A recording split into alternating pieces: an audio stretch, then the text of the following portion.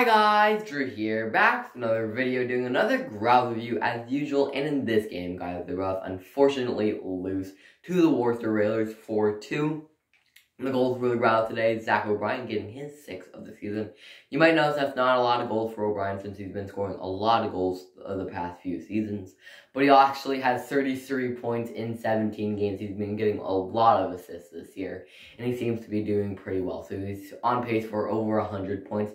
I think he can pull it off. He's definitely a top 10 player in the league.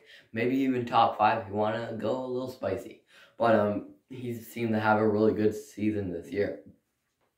Warren Centazzo getting the other goal, his 13th of the season. Centazzo seems to be reviving his season so far, as he had a bit of a rough start of the season, but now he seems to be reviving that. So good to see Centazzo getting that 13th goal of his season. And so now the Growls are 13-4-1-0. They're second in their division behind the Worcester Railers.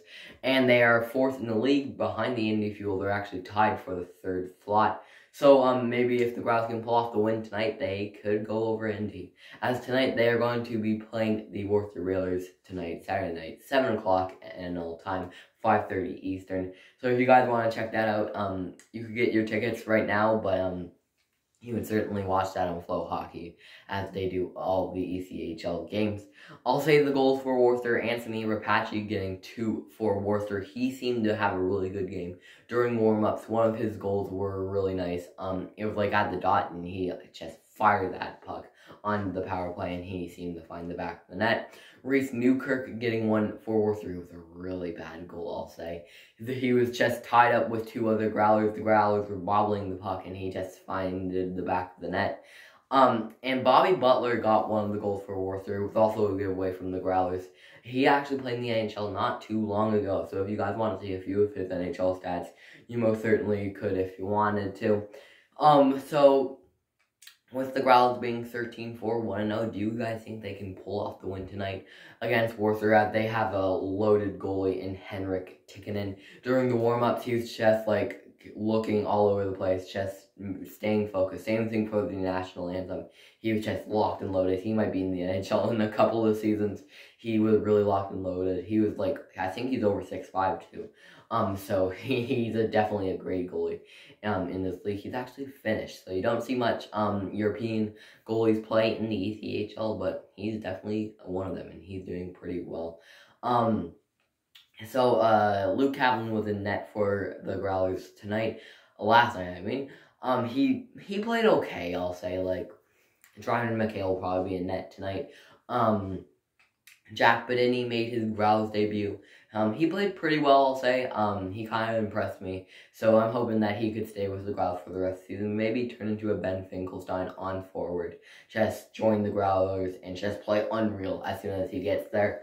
We'll have to wait and see, though, as maybe tonight he'll perform pretty well.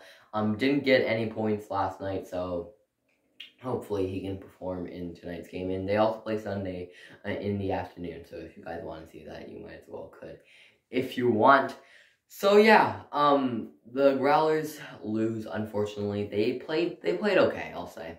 Hopefully they can play tonight pretty better, I'll say. It was like the battle of the bands last night. They just were really wanting this win. I knew they wanted this win. I wanted that win really bad. Just never worked out. You gotta play those good teams at times. Can't win them all, guys.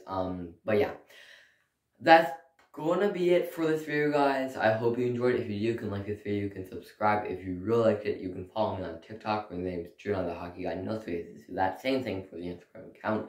You can follow me on Twitter. That is @FelsumDrew. We're almost at 200 followers over there. You can like the Facebook page. That is Drew, the Hockey Guy. No spaces. There is spaces to that. I mean, you can subscribe to this YouTube channel, guys. That is Drew, the Hockey Guy. Spaces to this one. There, you can hit the black button down below, and we are on the road to 200 subscribers. I'm hoping we can hit it by the end of 2022, so we'll have to wait and see. And yeah, that's going to be it for you guys. I hope you enjoyed, and I'll talk to you all again soon. See you guys tomorrow.